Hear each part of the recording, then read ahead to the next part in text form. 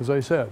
Bill, do you see? Bill, Speak louder, so I don't. Sorry. Is there a term, like one of the comments on the problems with the nonprofits that you mentioned earlier was kind of the tenure of the executive director? Is it executive director and boards that need to be fresh, and should there be kind of a term limit on board membership? Or Well, yeah. As a matter of fact, we talk a lot about board term limits, and I'm sure we'll get into it here. And again, the common wisdom in the nonprofit world today is board members should serve a maximum of 6 years and then rotate off for a year, and then they can come back on the board.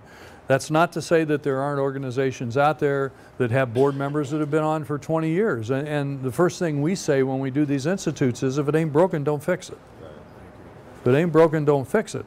But don't put in a policy that says you have to rotate off in 6 years and then not enforce it, because you're setting yourself up for a lawsuit in that case. In terms of executive directors, there's no wisdom at all about when executive directors should be rotated out, but I can tell you again from recent research that was done nationally, 65% of the nonprofit executive directors that took this survey, and it was a statistically valid cross-section, said they would not be in their job in 5 years. So you can expect a lot of turnover in the nonprofit field. We see that very typically. If I go back and I look at all my clients over the last 5 years, I can promise you that executive director turnover is going to be somewhere in that area over a 5-year period. That second bullet, boards seeking their own level. What that refers to very simply is if I go out and I try to recruit people, I'm going to only be able to reach people that operate on my plane. I could not go out and recruit the chief executive of a large corporation to come sit on my board, because I don't run in their circles. And so what you have to do if you want to raise the level of your board very typically is get some outside help of people that function at a higher level to help you reach people at a higher level, because we all run in a circle that is at a certain strata or among a certain group or type of people. So, if we need a high-powered lawyer for our board and we have nobody on our board but people from, the local neighborhood, it's going to be very difficult to go find that person without getting somebody who's interested in our organization to help us reach out. So you need to understand, if you want to build the level of your board, that you're going to have to do it with some outside help. The lack of commitment, again, this is a very difficult issue, and we hear this all the time, that our board is not committed. Well, very typically boards aren't committed because they don't understand what their purpose is. There's been no communication in terms of what the expectations are. They come on the board, well, you don't have to attend many meetings, we won't ask you to raise money, yada, yada, yada. Then they get in there and they're really not sure what they want to do. And when you recruit people, they should understand before they come on the board exactly what the expectations are, and we're going to share those with you momentarily, and so on. Wrong people on the board. How many times we've seen people on boards that are just there because they're friends of somebody. In fact, one of the early institutes we did, and it might even have been the one that we did, the first one that we did out here, we used to have a rule at these institutes: an organization could not come unless they brought a board member. And the institute had started, and I was sitting out the front desk, and this guy showed up and he said, "I'm here for the institute." And I said, "What's the name of your organization?" And he said, "I'm a board member." And I needed the name of his organization so I could give him his name badge and everything. And I said, "No, I need the name of your organization." And he goes, And the organization had called this guy up in the morning and said, "We need a board member here. Can you come and pose as a board member?" Because we wouldn't let him stay back in those days. So I cut him a break and sent him in. So, the wrong people. This guy was on the board. He obviously wouldn't be the right people. We've hit that lack of strategic plan enough. Board capabilities out of line with agency needs or agency vision or whatever the case may be. If you look at how organizations grow, very typically they're started in somebody's kitchen. I don't know where, Bart, where you started yours, probably in the kitchen, right? Hewlett-Packard. Mr. Hewlett and Mr. Packard started that large company in the kitchen. Mr. Hewlett's house. They created this calculator. They went out and started to sell it. The business started to grow, and they moved from the kitchen to the garage. And from the kitchen to the garage, the next thing they had to do was incorporate. They incorporated, and they went out and they had to have a board. And they recruited their friends. And the organization grew. Well, pretty soon the organization's needs, and board needs in particular, outgrew their board, and they had to begin changing their board.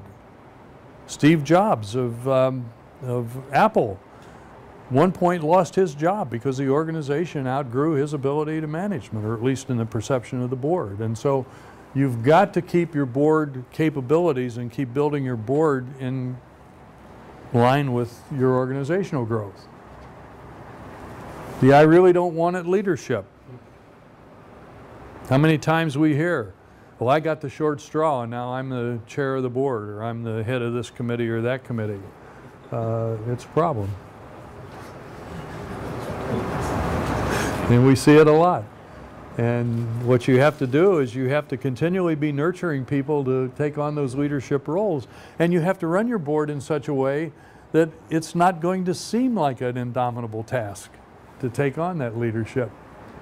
And then obviously the diversity issue is always rearing its ugly head out there. Right, before you zip on, so biggest board-driven mistake of all is failure to recognize a nonprofit organization such as your organization is a business. So can you put that in terms that resonate with somebody who doesn't care about being in business? Yeah, I think you can, and I think you have to put it in the terms of what are your obligations to your clients, the people you serve. And the more you act like a business and behave like a business and run your business like a business, the more people you're going to be able to touch. And if you have somebody on your board that hates business, then you're going to have to change your terminology, because there are people in the world that hate business. So are there, well, hate business is a little bit strong to use for some of us. But anyway, there's like, do you have any other terminology that you, or is that just what you use because it's... Well, I would, if this is offensive or whatever, to recognize that a nonprofit organization has a distinct obligation to the people it serves. Okay, yeah. You know, and to... Which is a little more vague, but yeah, it doesn't grab you. Okay, I'll keep working we'll on it. work on it when we have our free time. Mr. Bill? Yes. I understand why I might need diversity in a church gathering, decision-making capacity, or in my neighborhood effort.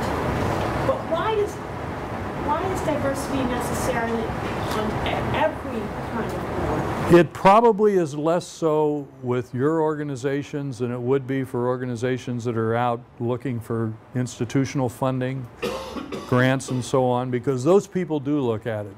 And those people are not faith-based in most cases.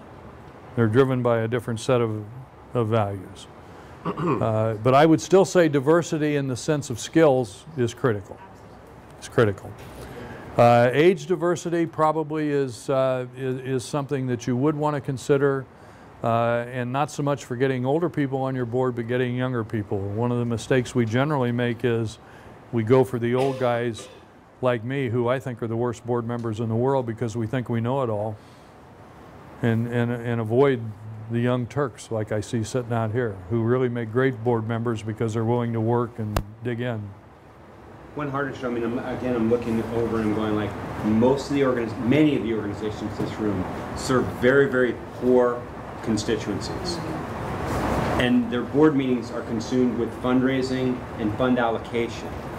And I've sat in board meetings which was very uncomfortable because the salaries that you were talking about or the money allocations you were talking about were way out of line with the constituents that were on the board. Yeah. So and I'm just wondering, like, have you run into this problem before with people that serve the poor? Because in the end, most of the organizations that I've just worked for have decided not to have constituent representation on the board because it was just so awkward and uncomfortable. Well, there are ways to have constituent representation without having them on your fiduciary board. You can create what we call a resource board or an advisory board and get your constituents on those boards, or put them on committees, even on specific committees where you get their input if it's important to you, and in most cases